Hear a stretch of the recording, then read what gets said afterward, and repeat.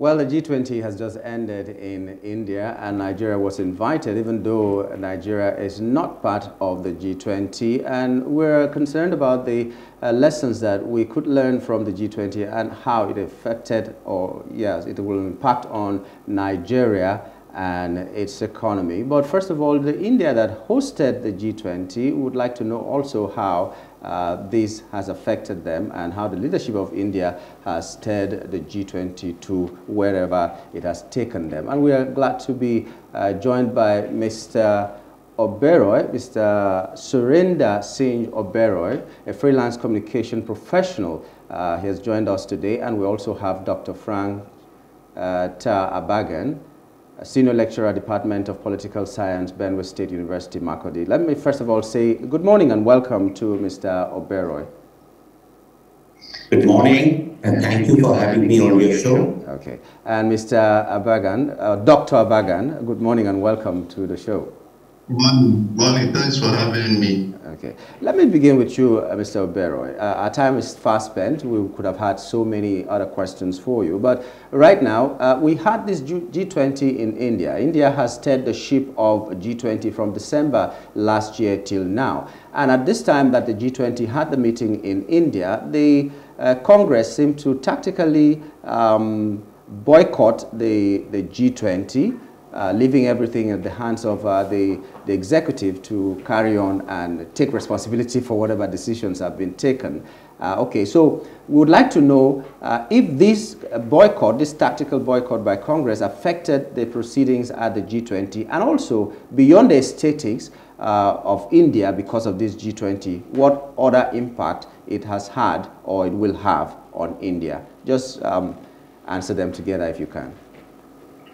Sure, thank you. First of all, let me tell you, as far as Indians are concerned, they have a sense of pride among them that finally the G20 has been quite successful, and they have been able to bring in the voice of Global South also into the G20. That is like AU becoming a permanent member. So we can easily say now G20 is G21 now in the present scenario. Well, India's strategic gains have been there. And if there was a test for the leadership for the India, as far as the global leadership is concerned, I would say that India has passed this test, even though domestically, as you rightly said, that Congress more or less was having a passive boycott of this thing, but it's their own loss for their domestic elections. They, on one hand, are trying to bring in all the opposition, an alliance together. And one thing which you might have noticed on the visuals, that to counter the India word, the Prime Minister is using the word Bharat.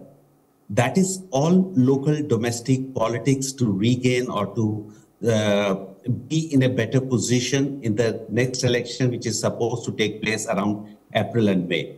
But if you look into the global positioning of India, it of course has gained a lot, especially with the Delhi Declaration. And if you compare the Delhi Declaration with the Bali Declaration, India very smartly has shown their diplomatic skills, where both Moscow as well as US is saying that it's a win-win position for them. And if you look into the 7 paragraphs which were mentioned about the Ukraine conflict, I think for the first time, they said the conflict in Ukraine and not conflict on Ukraine sort of a thing, or a war on a conflict.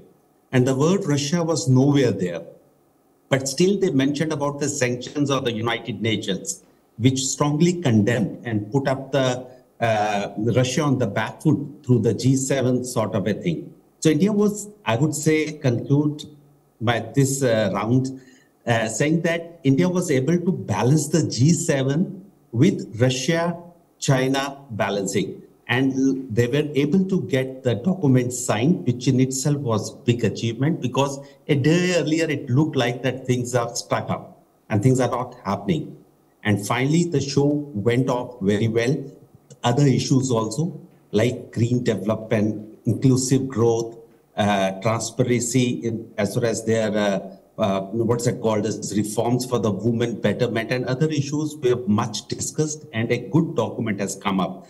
It's a 37-page big document, which I have in my hand, and it's becoming difficult for me to also read all these pages in it. But it's an important document, I would say. In fact, this brings in a roadmap for India to enter into the United Nations, which they can again try to claim for it. And as you know, China will always object to it. Okay. Well, let me talk to Mr. Bagan, Dr. Bagan now. Africa AU, the African Union, has been given a place in that alliance as a permanent member. President Bola Tinubu was invited. Nigeria was invited, even though Nigeria is not a member of the alliance. Talk to us about how you see the G20 impacting Nigeria-India relations and Africa and global relations from this G20 summit. Okay, thank you very much for that question. We've used traditional platforms for interacting with the world. We've used the World Bank, the IMF, all the London and Paris Club for credit for foreign investment.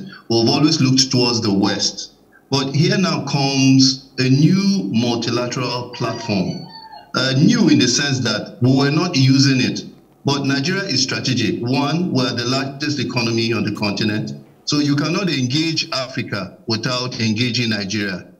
President Bola Ahmed Tinubu has gotten some concessions for investments directly from the Indian economy in oil, in steel, in power production. So for Nigeria, we've extracted promises for investments.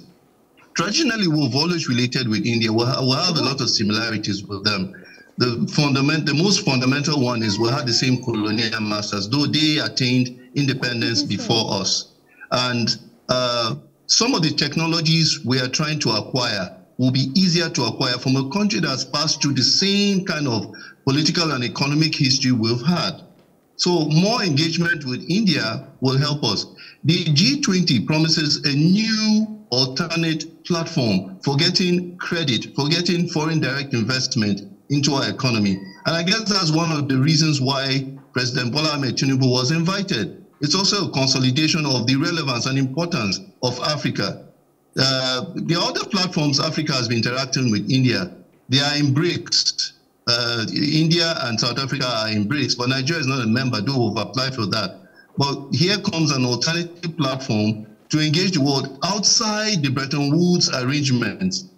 We're seeking a situation whereby we can do more direct trade, we can have more technology transfer, we can also have an increase in the GDP growth rate, which India has enjoyed, about 7.8% annually for the past 3 or 4 years. This is impressive. So our engagement with India is like, rediscovering a brother. We have so many things in common. We're in the tropics, so in terms of impact of the environment, it's the same with us. It's the northern part of India that is a bit temperate, but the southern parts are tropical. They also have issues with flooding. They have issues that we can relate to. And I think this is a new chapter for understanding. We've always had relations with India. If you recall, even in terms of health tourism, India has improved its health sector so much so that they were a cheaper alternative to getting medical attention away from the shores of our country, Nigeria. So I think this is a new platform for us to achieve much more than we've achieved in the past before. We've always engaged with the West, but we can take stock and see that maybe it has not gotten us where we need to go. So this new rediscovery of India is going to be a good thing for us if our government keeps faith with them. All we need to do is to create an enabling environment for our Indian partners to come in and invest so that we create more jobs and create economic wealth for our countries. But would you say we've done enough as a country to tap into this exodus towards the east, as it were? People are migrating, if I may use that word, from the Western economy to the Eastern, the Asian, the Chinese and all that. Yes. Have we positioned ourselves enough to do that? Yeah, I think we can. We have, and we can. We need to have alternatives. We need to have alternatives. Okay. You can see trading with the West. You can see the situation we're in. We need to maybe get technology to improve refining capacity. It's going to be cheaper doing business with India. India has repositioned itself as a leader of the global South.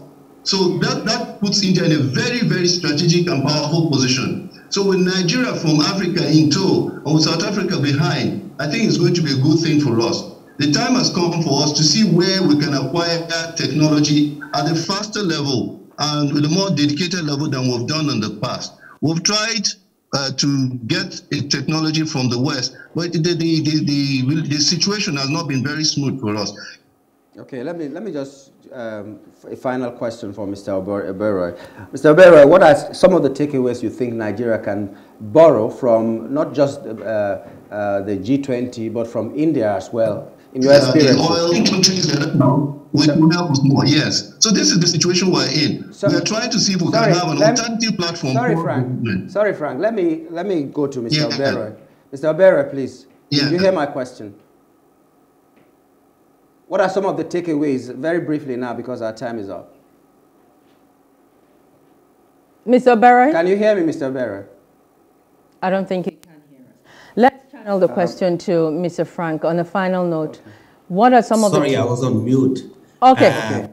Yes, but could you hear the question? So if you ask me, I would say that, the meetings between the Nigerian president as well as with the business community has been of a great success. In fact, more than 100 corporates have attended the Nigerian India Business Council meetings, which were a series of meetings, as well as the president also of Nigeria met with some of the old Indian companies like Hindujas and others who are already doing huge business, like Airtel, Bharti Enterprises and others. So that is where the business, of course, is going to multiply, and many of the countries are going to work on it. The other issue where Nigeria showed much of the interest is on the sort of a biofuel, where again some Indian companies, I think, are going to cooperate with Indian companies, and Nigerian partnership is going to be fruitful. And the other issue where an important meeting has come up, which has not been as yet disclosed, what were the contents of it? I have been told that there has been a very successful meeting between the Defense Minister of India, Mr. Rajnath Singh, and the President of Nigeria, Mr. Bola. The meeting in which it is believed that the Nigeria government is going to buy some light combat planes, aircrafts, as well as some combat carriers which are meant for the land. And also there are going to be some sort of a joint trainings which are going to take place between India. It's more or less on a capacity building which will be there, as well as how to tackle the terrorism and other issues are important. Right. So those things have been discussed in length, and also drone technology most probably is going to be shifted. Lastly, the technology transformation, how this technology transformation can be given from India towards Nigeria to bring in the digital economy on a better scale. So those are the issues, as well as on the education. There are going to be partnerships as far as education. Mr. Singh, time will not permit us to go further. Would have loved to even take a look at the declarations, the Delhi declarations that they concluded the summit with, but time will not allow us. Thank you so much for your time. Mr. Surinder Singh Oberoi, freelance communications person, joined us from India, New Delhi, India. And then we had Dr. Ter Abagang, who is a senior lecturer, Department of Political Science, Benue State University, Makurdi. Thank you so much, gentlemen, for your time on the program this morning. Okay. Before we leave, we give them the quote of the day. Well, nothing can dim the light that shines from within. That's from Maya Angelou. That's our quote of the day. Nothing can dim your shine if it comes from within. I am Maureen Menonwe. Thanking you for being a part of the show this morning. I am Nyamgul Agaji. Let's do it again tomorrow. Bye for now. Bye.